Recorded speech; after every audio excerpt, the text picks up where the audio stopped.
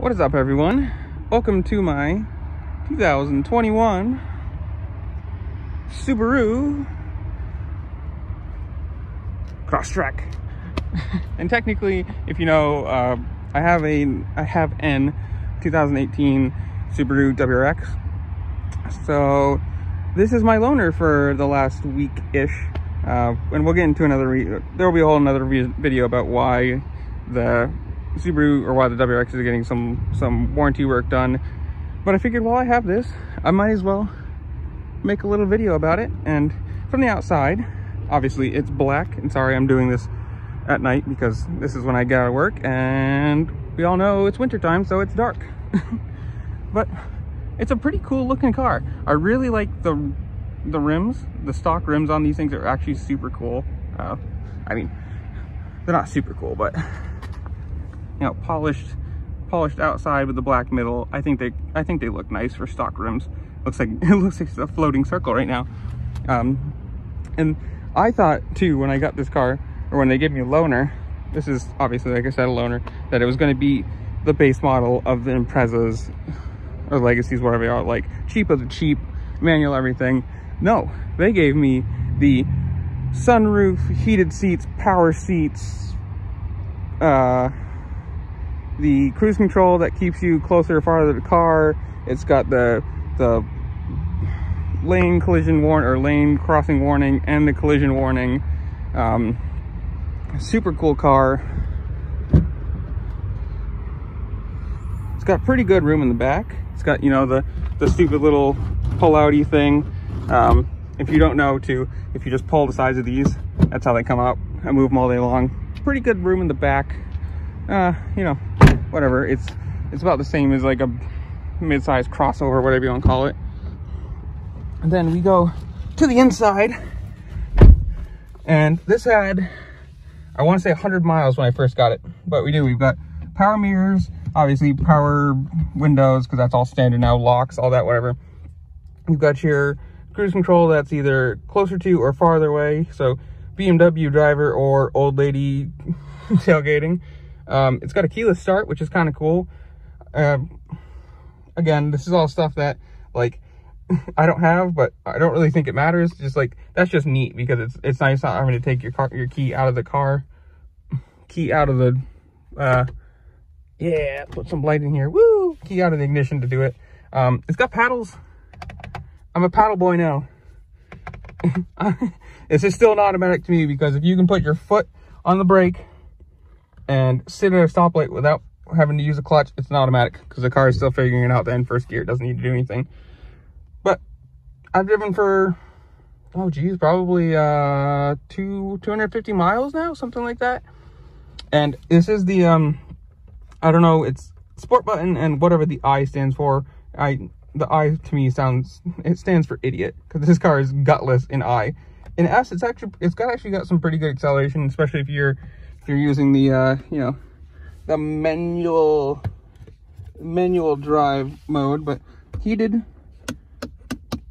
heat passenger and driver's seat. I still don't know what the X mode button does, because I'm assuming it's like an off-road thing, but whatever. I'm not going to go off-road in a loaner car.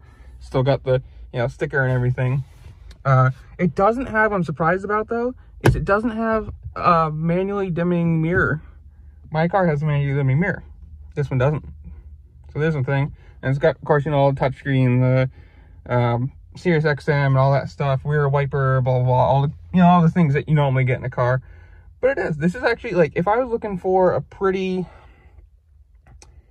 I don't want to say pretty average, like, you know, a mid-sized crossover, or whatever you want to call it, like this kind of car, this would be something I'd look for. One, because it's a Subaru, and I like Subaru. Two, because it's nice to drive. In sport mode, it's actually got some pretty good acceleration.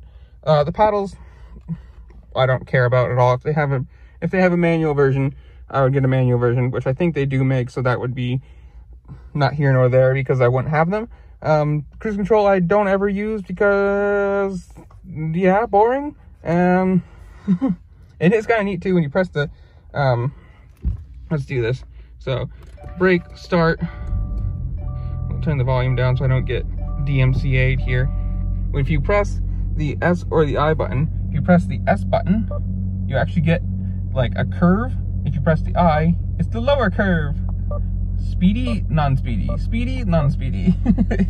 So it is kind of a nice car. Like, it's quiet, it's comfortable, it's a little bit rolly. Like, you know, I'm used to obviously a WRX, which is lower and has harder suspension. So like going around a corner with this, you know, you get a little bit more woo than you do with the WRX. But the heated seats, mind you, when I got my WRX, I opted out of them because I didn't want, you know, the extra weight and the extra price, and it was like $2,000 savings or something stupid to not have heated seats.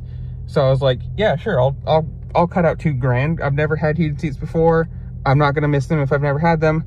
While I have them in the loaner car, it's been on high the whole time, and they do feel really nice on the back. But otherwise, I've done 254.6 miles. This car had 107 miles on it when I first got it.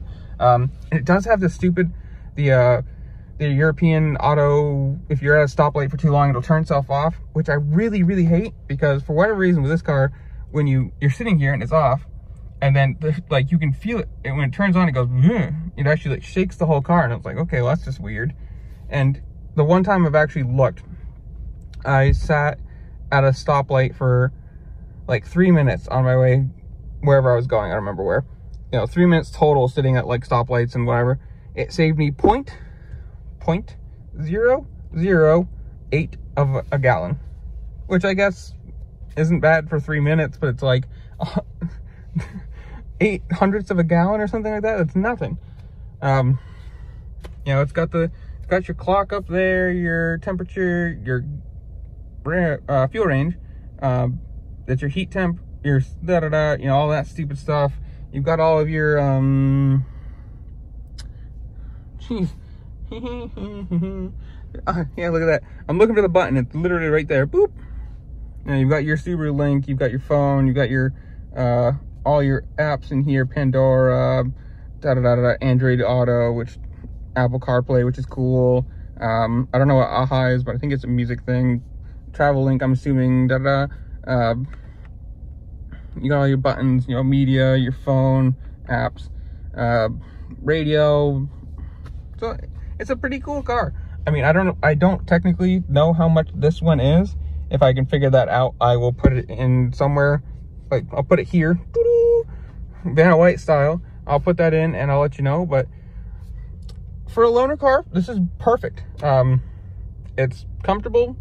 I mean, I've had it 250 miles. I still have 170 miles to go in the tank, so it doesn't burn a lot of fuel. 8 out of 10. Easily an 8 out of 10. I would buy one of these cars if I was looking for something like this kind of range. I've just, again, get rid of this stupid non-usable stick and actually get a manual down there. But otherwise, and it's funny because I'm so used to, like, every time I stop with the manual, pulling this up, but I don't have to now. So I get really like, I'm like, oh, I don't need to pull that. Never mind. I'll just stick it in the park. Meh.